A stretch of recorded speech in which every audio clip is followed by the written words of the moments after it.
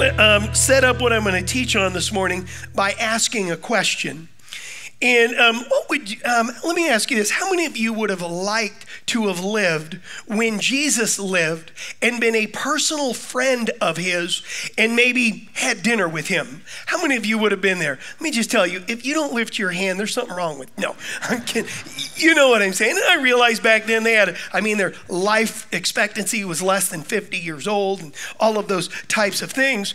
But when you stop and you think about it, if you were back in Jesus' day and you knew Jesus and he was coming by your street and you saw him passing by and it was dinner time, how many of y'all would invite him in for dinner? I would be like, come on down, put away the hot dogs, get out the porterhouse steak. How many of you know what I mean? I want to just with that in mind, I want to pick up a story in Luke chapter 10, verse 38 through verse 42. It says this, it says, as Jesus and his disciples continued on their way to Jerusalem, they came to a certain village where a woman named Martha welcomed him into her home. Now we're going to continue reading, but I want to just set this up and give us a little bit of an understanding. What we know about this Martha is her sister's name was Mary. We're going to read that. And her brother's name was Lazarus. This is the same Lazarus that died and was risen, that Jesus rose from the dead over in John chapter 11. As you study their life, what you find out is that Jesus was personal friends with Mary, Martha, and Lazarus. It's not because I say that, but the Bible says that when Lazarus died, Jesus described, and it describes the situation as they were dear friends or they were close with the Lord. And what I want you to notice, it says that they were on their way to Jerusalem and they came into a certain village. Where Mary and Martha and Lazarus lived was a town called Bethany. Bethany was about 2 miles away from Jerusalem. And so what we see is it describes Jesus and they're walking on their way to Jerusalem and they come in to Bethany where they have friends in this town and they're 2 miles away. And what I want you to notice is that they stop at their house and they're going to be eating there. But what I want you to realize, and I realize this is my own opinion, but I personally believe that Jesus knew exactly where he was going when he went into that town. He knew that he was going to be eaten with Martha and Mary and Lazarus. He knew. How many of you before have ever eaten at somebody's house that is a really good cook? How many of you know what I'm saying? How many of you know it doesn't take much nudging to get you to reappear on their doorstep again? It doesn't take much nudging for you. Oh, were you inviting? Absolutely. What time? Where? We will be there. This was, if you study, is Lazarus was pretty well to do. He was pretty well. And remember, Jesus is a batch. He's batching it. All of the disciples are traveling. And how many of y'all know batch food and home cooked food is very different? It is really, really different. And so, and as I said, my opinion is that Jesus and his disciples were probably going down their street, and Martha probably realized that, oh my gosh, that's Jesus, and goes out to talk to Jesus. They're about 20 minutes from Jerusalem, and Martha turns, and I could imagine Jesus standing there probably waiting for Martha to say, would you like to come in and eat? And so Martha's there and they're there. And I want you to think about Martha for a moment and realize that she had no forewarning. She is a busy life.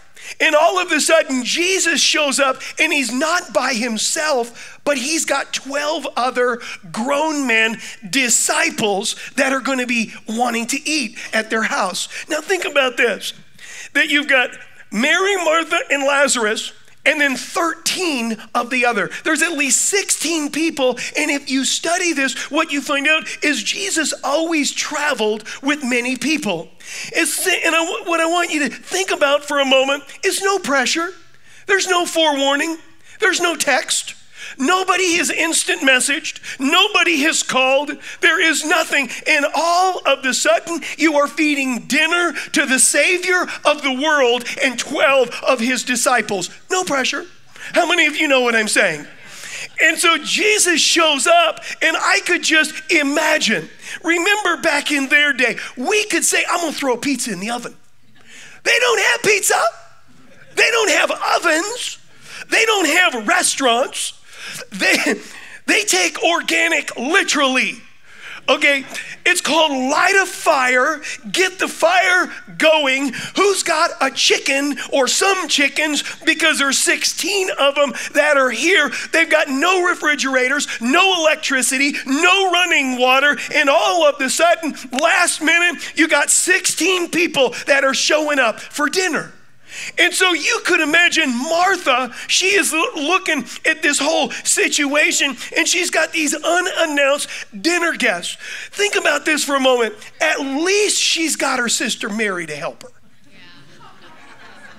At least, she's sitting there thinking, oh my gosh.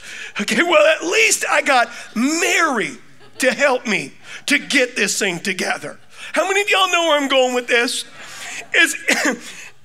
What I want to do is I want to continue reading in verse 39. Her sister Mary sat at the Lord's feet listening to what he taught. But Martha was distracted by the big dinner she was preparing. She came to Jesus and said, Lord, doesn't it seem unfair to you that my sister is sitting right over there on her big butt, and she is not getting up and helping me, and you guys didn't even text, you didn't even call, you didn't even let us tell her to get up and get over here? How many of you can fudge with me a little bit? You know what I'm saying?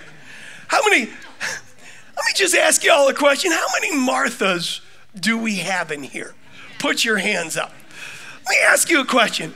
Does it torque you when somebody should be helping you and they don't?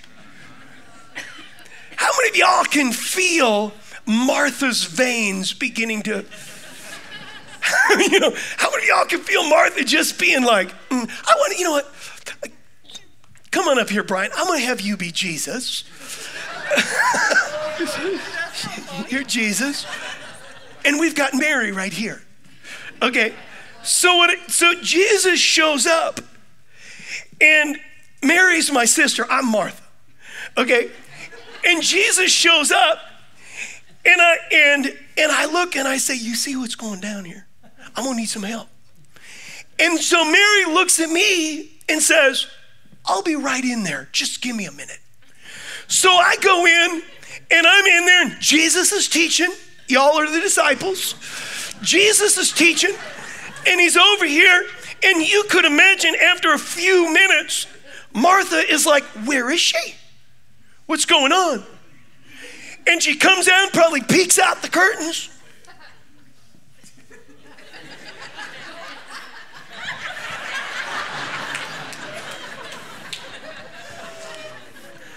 No response. No response. And so you could picture Martha in the kitchen.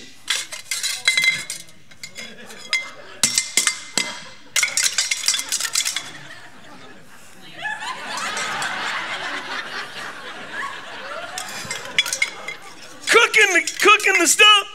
She's slamming it around. Oh, that's ridiculous. And finally, she comes out to Jesus and says, do you see what's going on here? She should be with me cooking for y'all. And she's sitting here on her duff. Tell her to get up and get into the kitchen. How many of you know what I'm saying? I want to stay married. I'm not going to tell her that.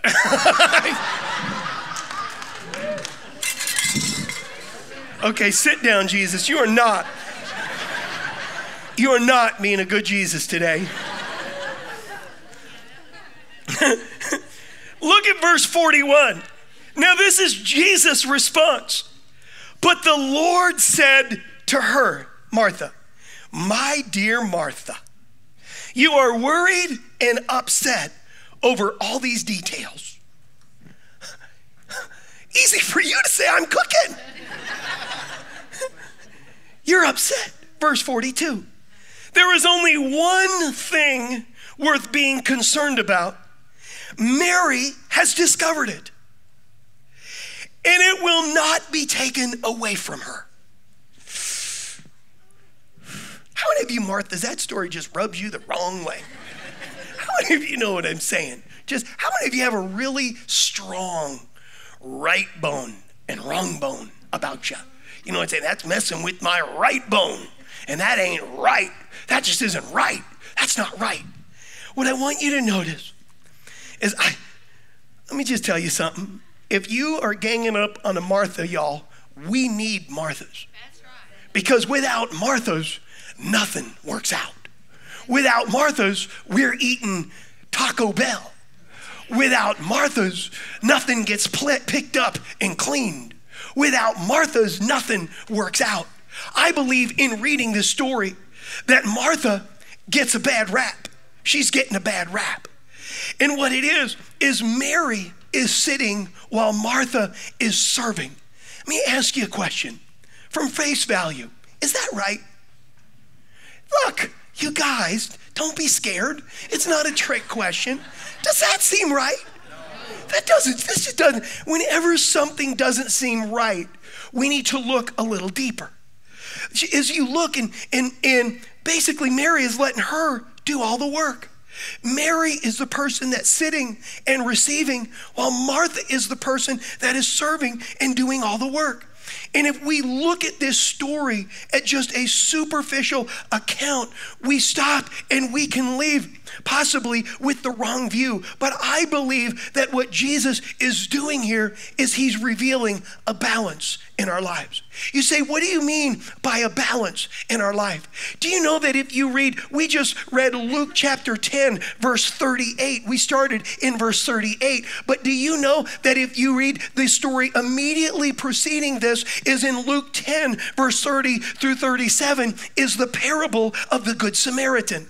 And the parable of the Good Samaritan is all about people serving, helping, and doing. That's what that parable is all about. And at the end of the story, Jesus asks, who is your true neighbor? And it says in verse 37, it says, the man replied, the one who showed him mercy. Then Jesus said, yes, now go and look at this word, do the same. What I want you to notice is the theme of the Good Samaritan is go and do something. But the theme right now that we see with Mary and Martha is Jesus is saying, yes, you need to do something, but you also need to learn to sit and receive at the feet of Jesus. Our life needs to be a balance of doing something and personal time with the Lord. If we are all doers and we're not spending personal time with the Lord, we are running on our gas and our life is not being changed. But when we are inspired and we're spending close time with the Lord, what happens is then our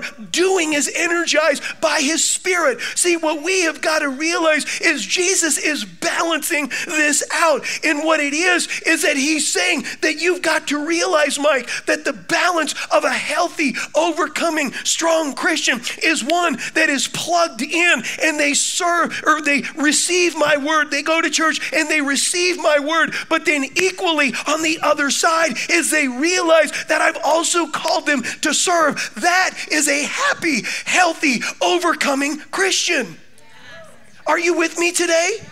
And what it is, see, as Christians and followers of Jesus, this is what healthy is. This is what overcoming is. This is what being happy is all about.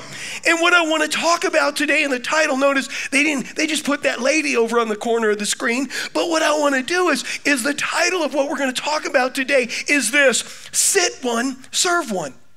That's pretty much what Jesus said. He said, my kids need to learn how to sit and meditate and receive my word, but then equally is they need to have a servant's heart. This is what a healthy Christian is. It is the balance in their life. See, God wants to bless us because he loves us, but the other side of that coin is he wants to bless us so we can be a blessing to somebody else. I got 2 people that said that's right. I said, God wants to bless us, y'all, so we can be a blessing to somebody else. That's what he wants to do. That's what he wants to do. See, the Bible says that whenever we water, he will water us. And we've got to have that balance in our heart.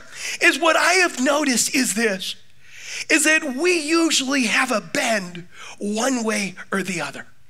We got a bend. And what I've also noticed is a lot of times married couples, one of them is the server and the other one is the meditator and getting in. And they get friction going on sometimes. How many of you know what I'm saying?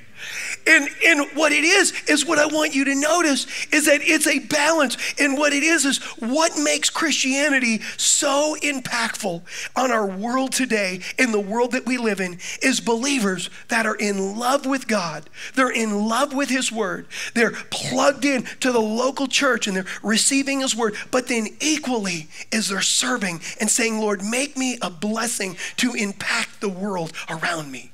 Lord, make me a blessing so that I can impact the world. See, what makes a great church is when we as Christians know and have a grasp on both of these truths in our life. And what it is if my perception of Christianity is I just go and sit in the pew and I don't serve, understand, you can receive God's word into your life, but we're never going to be healthy in all that God has us to be because we're missing the other part of the equation. We can go to church and say, I'm just a servant and I love to serve everywhere, but we don't take the time to sit and receive God's word. We're going to be lopsided on that side. I remember, that when I got saved, when I committed my life totally to the Lord, as I remember this, the guy in our house back then is my parents said that one of the criteria for living at home is we had to go to church with them.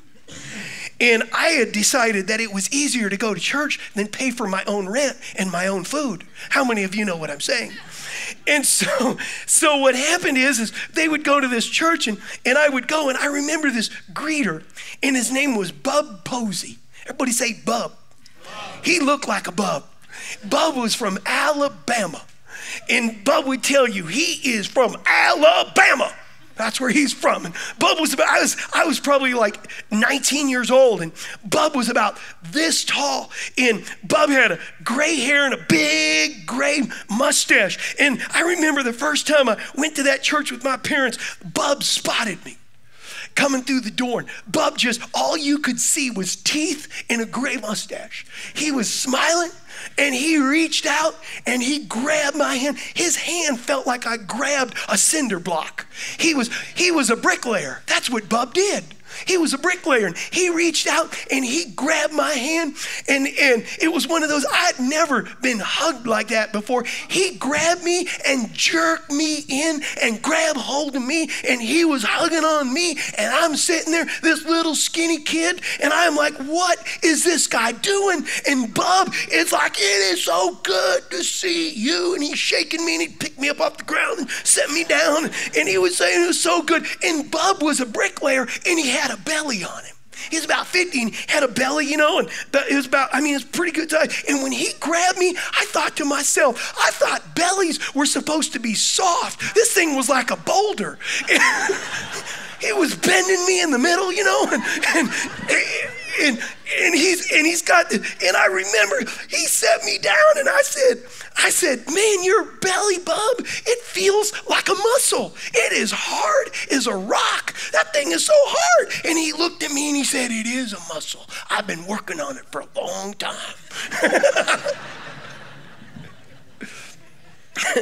And he was one of the nicest guys I ever met. I don't know what the pastor said. I don't remember anything. All I remember was somebody that was serving at the back door and they reached out. Some skinny kid, didn't know which end was up, being forced to go to church or he was going to have to move out.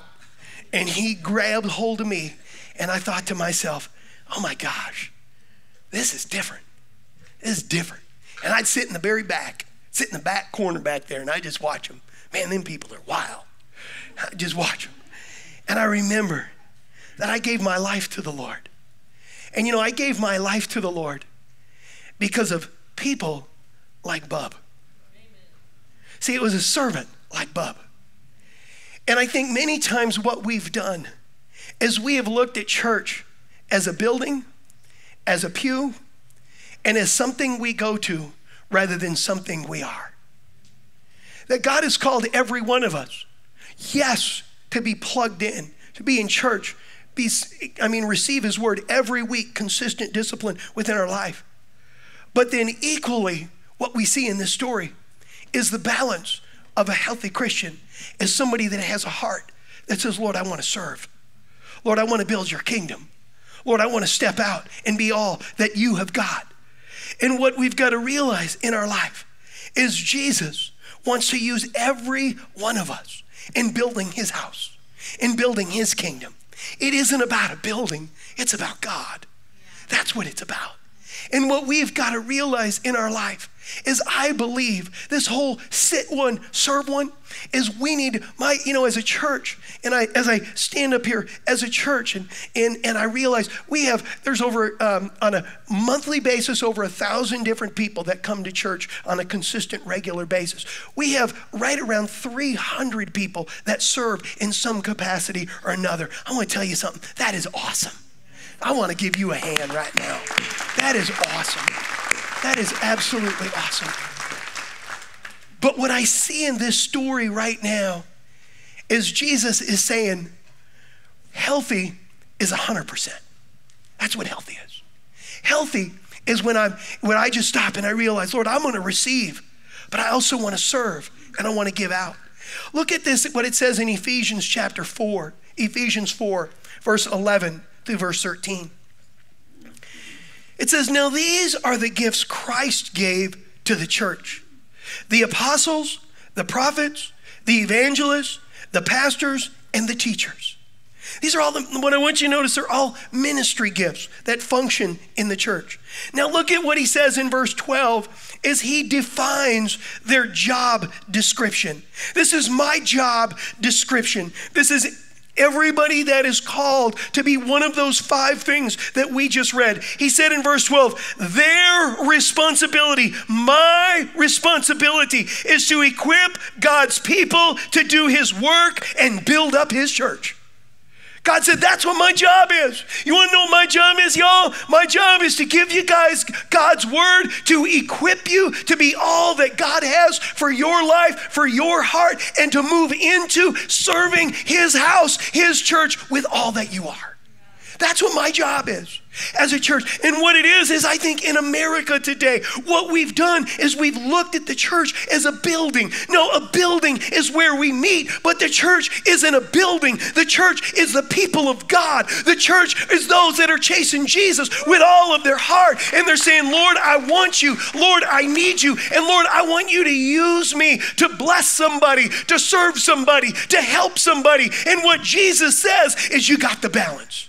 You've got the balance now. That's the balance. You've got it. And what we've got to realize is this is God's plan, that we're taught and we learn, but then we do his work and build up his church. I'm reminded of a story. We do a small group here on Wednesday night, and one of the kind of the things we did in our small group is we just went around and said, hey, tell us the story of how you came to the church. And somebody shared the story, and they said, I don't know, 6 or 7 years ago, and they said that they went through some situations in their life, and they just were like, I just need God in my life. And so they were going around and just visiting churches, and our church came on the list, and so they're like, I'm gonna go visit. I just gotta find God. I just gotta find a church. I just need the Lord in my life. And they said that they came through, and they said that there was a greeter at the door by the name of Eric Olofsson. How many of you know Eric? Eric is with Jesus. Miriam, his wife, is right here. Eric was a greeter at the door. If you have ever been hugged by Eric, it is like hugging a grizzly bear. How many of you know what I mean? It comes complete with the growl. Hurr. That's what he would do. Eric, and he said that, this person said that Eric opened the door and reached out his hand and shook their hand and looked him in the eye and said, welcome home, welcome home. And they said that touched them so deep in their heart that they've never left. They never been here. I mean, never been here. Never left here because of it. And see, what we have got to realize in our life is this is the way that the Lord is. This is the way that he moves. And see, that's what we see as healthy Christianity. It is the balance of sitting and serving. See, if one of these isn't happening or gets out of balance, it affects our health spiritually. God is saying that a strong, healthy Christian isn't just somebody who knows the Bible and can quote the Bible and knows all these verses. No, a strong, healthy Christian is somebody who's meditating on the word, learning the Bible, but they're also applying themselves and saying, Lord, I want to expand your house. I want to build your kingdom. And see, and some people say, well, I'm just really, really busy. And I get that. We're all busy. But I want to tell you something. Serving the Lord and his purpose in the earth affects us in every way. It affects our heart. It affects our life. I'm reminded, how many disciples did Jesus have? You could say it out loud, not a trick question. There, he had 12. Jesus had 12. And then the Bible says out of those 12, he had what he called an inner circle, and there were 3. Do you remember who they were? They were Peter, James, and John. Those were his inner 3. Do you know what those 3 did before they came to the Lord? They were all self-employed. They all owned their own businesses. This is what I know about self-employed people. They get to pick their own hours, but the hours they pick are either going to be to work the first 12 or the second 12 of each day. Self-employed people are usually the hardest working people because they realize that the paycheck isn't coming from anywhere else. If it is going to produce, they have got to get it together and work hard and do the best that they can do. What I want you to notice is the 3 that were closest to Jesus were people that were very busy. They had a busy life. And Jesus turned to them unapologetically and said, follow me and I will make you fishers of men. Let me tell you, we can have a busy life, but we are never too busy for the creator of the heavens and the earth. We are never too busy to say, Lord, use me in expanding your kingdom, doing something that has lasting significance and a lasting impact on the world today. And what we have got to realize is Jesus in our life is he's saying that my people have got to get this down. When I travel to other countries, many times the African countries, they have this. But in America, what it is we've got this thing that church is something I go to and I learn from. And Jesus is saying, you've got 50% of the equation, but you've got to be locked in and committed not only to receiving, but also in serving. And when you do that, what happens is you sense me greater in your life. Are you with me today? But he's looking at me like, dude, I don't know if I want to say a word to you. I don't want to say if I want to say. I want to look at something Jesus said, and this will be my last scripture, is Jesus was getting ready to go to the cross and to leave the earth. But I want to look at something that he re-emphasized that he had said before, that before he's leaving the earth. And it was a lesson that he needed his disciples to get. John 13, verse 1 through verse 7. Before the Passover celebration, Jesus knew that his hour had come to leave this world and to return to his Father. He had loved his disciples during his ministry on the earth, and now he loved them to the very end. Verse 2, it was time for supper, and the devil had already prompted Judas, the son of Simon Iscariot, to betray him. Jesus knew that the Father had given him authority over everything and that he had come from God and would return to God. What I want you to notice is Jesus' awareness of who he was, his awareness and his identity. He said, I know who I am and I know where I'm going. But look at what it prompted in him in verse 4. Because of his awareness of where he was going and who he was and the way God had made him, verse 4. So he got up from the table, took off his robe, wrapped a towel around his waist, poured water into a basin, and then he began to wash the disciples' feet, drying them with the towel he had around him. Realize this, we look at this and say that's not that big of a deal. The lowest servant in biblical times in the New Testament was the servant that stood at the door and washed the feet of the people that came in. And the reason they washed their feet is they would take a shower maybe once a week or longer, but because their shoes were sandals or they were bare feet, their feet would be caked with dirt. And so when you went into somebody's house and it was a normal custom, it was considered mannerly that you had a servant that was at the door, that you would sit down and that servant would wash your feet, and then you would get up and go into the room. What I want you to notice is this: the Savior of the world, the Son of the living God, is getting ready to be crucified. He knew who he was. He knew that God had made him. And so what did he do? He took on the form of a servant with his disciples, and he's saying, guys, you got to get this. Guys, you got to get this. And look at what Peter says. When Jesus came to Simon Peter, Peter said to him, Lord, are you going to wash my feet? Jesus replied, you don't understand now what I am doing, but someday you will. Someday you will. See, one of Jesus' final lessons was we've got to get this serving thing down, no matter what our calling, no matter what we do. He's saying, we got to get that down. And as Christians, I love God's word. How many of you love God's word? Oh my gosh. It is like God's word is like, this is his ways. But what we've got to realize is what I believe God is saying is in the world, it's very different than in my kingdom. In my kingdom, the way up is down. The way up is being a servant. That's what he's saying. And I believe today, as Christians, let's stand to our feet. Let's stand up. I believe today, as we simply talk about sit one, serve one, that the Lord is saying in our heart and in our life, he's saying, do you have this balance that we see with the Good Samaritan and Mary and Martha? Some of you have been looking and you've been like, yeah, Martha, she just really screwed up. No, Martha had a bend one way. And then the reason Jesus put that in there, it's only in the Gospel of Luke, and he strategically placed it there, is he's saying to us as Christians, do you have a balance in your life of where you are receiving? You're receiving, you're plugged in, you're sitting and receiving God's word on a consistent basis in your worship of me, but then equally you look and you say, you know what? I also realize, God, that part of this equation is it's not all about me, it's about you. It's about you.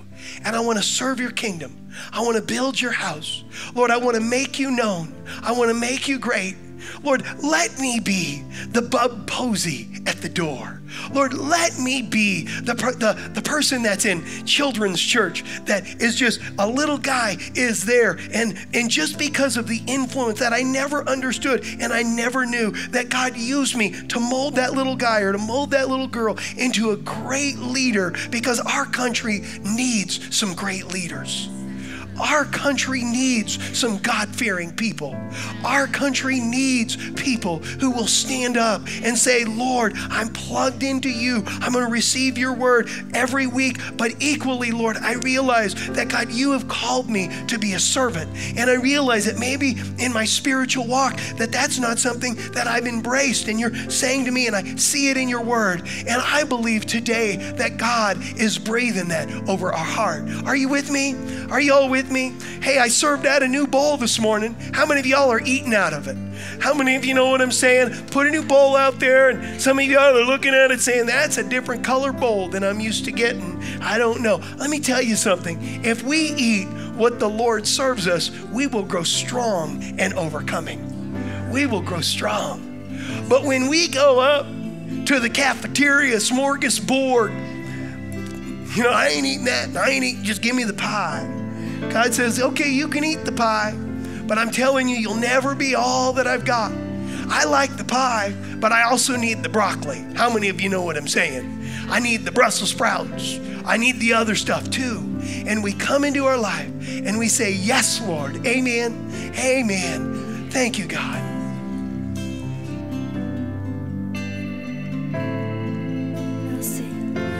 I'll sing,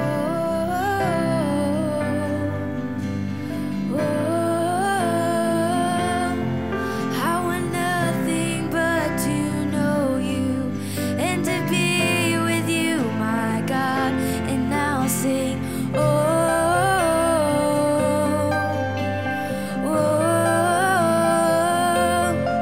and with everything within me, I will worship you, my God. And I'll sing,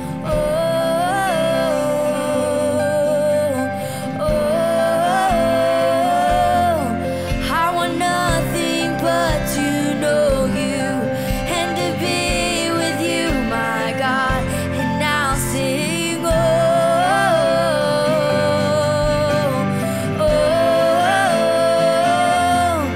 and with everything within me, I will worship you, my God. And I'll sing,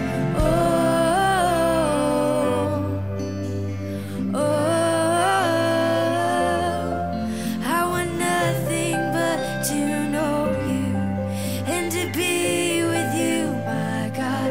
And I'll sing,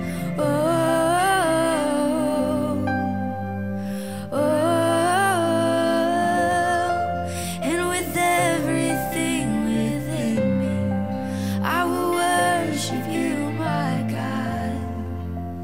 Yes. Jesus, you're awesome. Lord, you are better. You're absolutely incredible. And Lord, we're here today because we openly recognize, Lord, without you, life doesn't work. We were created for a relationship with you. And Lord, when that is right, life looks different. It feels different. Lord, problems look different. God, we need you today.